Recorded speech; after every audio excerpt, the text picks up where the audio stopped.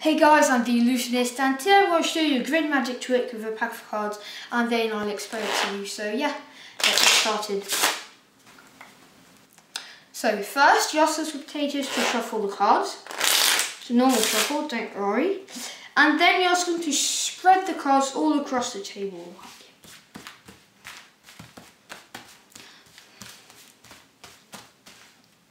So right now, it's a mess, right? But with my magical powers, I'm going to try to guess where a card is. So I think right there, it's the Jack of Diamonds. Let me check. Oh, I was right. That's good. So I'll leave the Jack of Diamonds there. Now I'm going to try to find the 8 of Spades. I feel it. Oh yeah, maybe there. Maybe this one. Oh, guess what? I was right once more. Now, oh, this one looks cool. Don't you guys like the 4 of Clubs? I think it looks really cool. Oh my gosh, I was right once more. And now, last but not least, the Queen of Hearts. So this one is usually the hardest. Maybe there, nope. I think, oh yeah, this one looks cool. Ah yes, it was the Queen of Hearts. So I'll leave the mess over there. And what did we say first? I think it was Jack of Diamonds. There it is. Then it was 8 of Spades. 8 of Spades. Then we said 4 of Clubs. 4 of Clubs. And the last one, Queen of Hearts.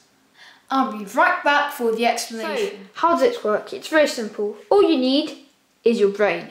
So first, you ask the spectators to shuffle the cards. And if you don't know how to do the American shuffle, which is this, then I've got another technique, which is when they're finished shuffling the cards, you hold your deck in middle grip with your thumb at the back and your other fingers on the other side. And you kind of rotate the deck to look at the last card, which is the 8 of Spades. Then you catch it back in the other hand.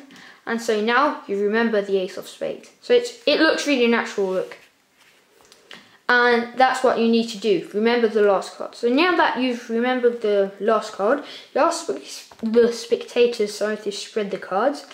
And when they spread it, try to remember where the last card is. Like if they move it, try to still catch a sight of it.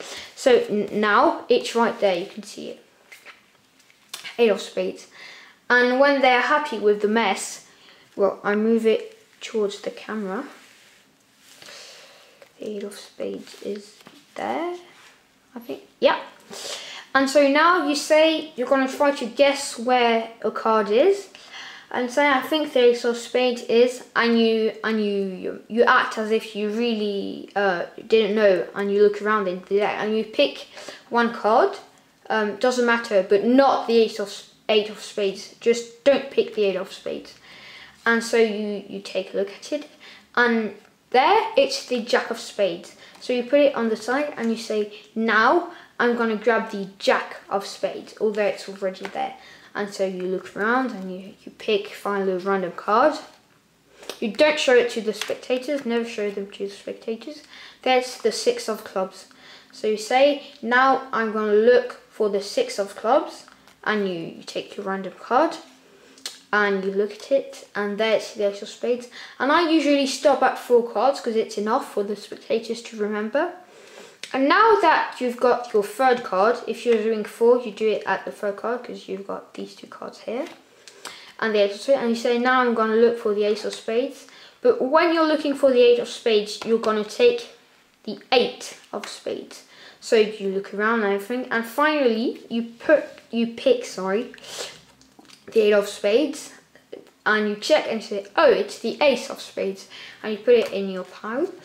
And then you kind of mix it so they don't know the order. And say, so what do we say? I think it was Jack of Spades, and you show the Jack of Spades, 8 of Spades, 6 of Clubs, and Ace of Spades, and they're going to be impressed. And they will be like, wow, how did you do that? You're a great magician and everything. So yeah, I hope the explanation helped you. I'll see you next time. Please like, comment and subscribe. Bye!